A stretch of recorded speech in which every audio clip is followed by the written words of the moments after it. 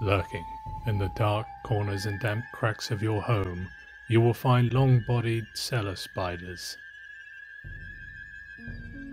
They have a reputation as the unwelcome guest, but the cellar spider contributes their fair share.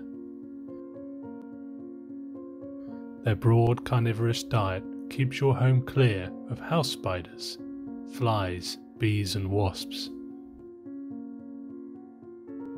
It's said that spiders are more scared of us than we are of them. And never was this truer than in the long-bodied cellar spider. These spiders are so fearful of predators that they have evolved a remarkable strategy to avoid capture.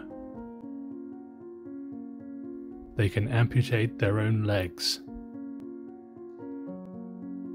Finding food, shelter and mates will be more difficult with one less leg, but at least they have survived.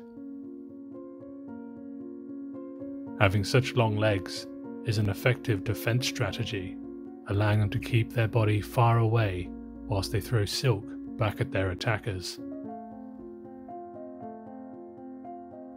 So, next time you find one of these long-legged critters, consider giving them a warm welcome.